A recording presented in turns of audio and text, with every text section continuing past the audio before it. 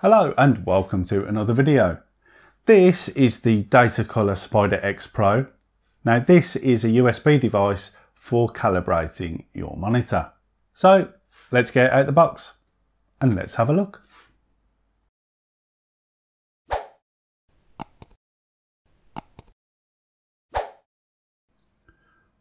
So inside the box you get a card insert with the download link for the software.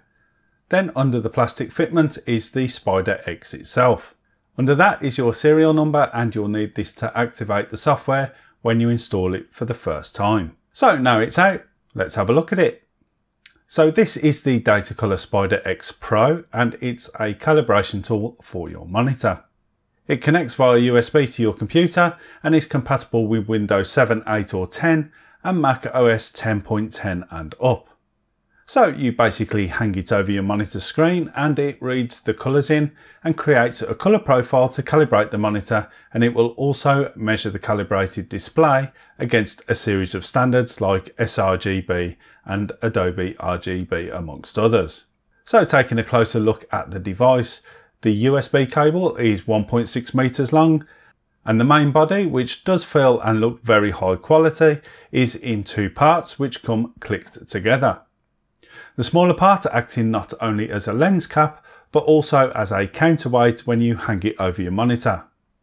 Here with it open you can see the lens inside, and on the back of that lens cap is a small circular rubber foot for when you lay it on your desk to take the initial ambient light reading from the room.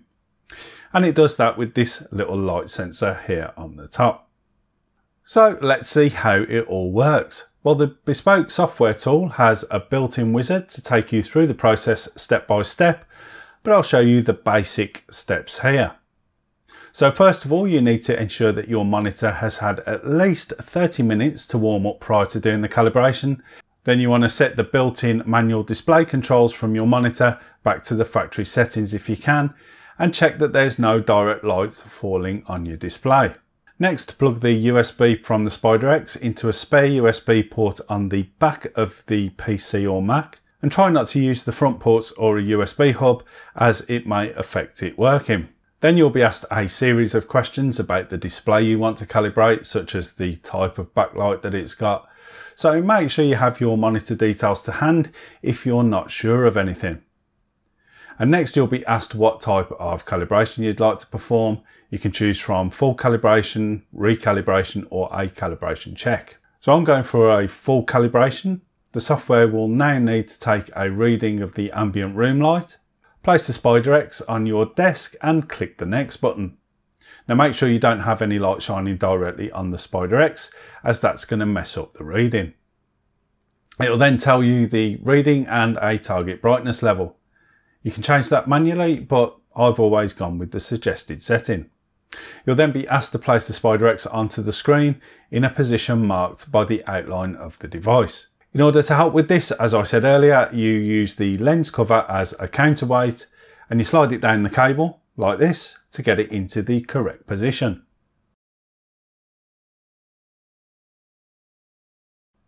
Once it's in place and you click next, the calibration process will start. It will then give you a brightness reading with a target level marked by a green line. You then got to manually adjust the brightness level on the monitor until it's as close to the center of the green area by adjusting it manually and then clicking update on this button here each time. Once you're happy with it, click continue, and with the Spyder X still in place, it will perform the calibration. All in all, this generally takes less than 2 minutes to complete. Really rather quick. You'll then be asked to save the profile down, and your Windows or Mac OS will then use this as the preset for that monitor. You'll also then get asked to set a recalibration date. And then you can have a look at some test images, and here you can switch between the calibrated and uncalibrated view to see the improvements. So then finally you're presented with the results, giving you the percentages of each of 4 different spectrums, including sRGB and Adobe RGB. So what do I think?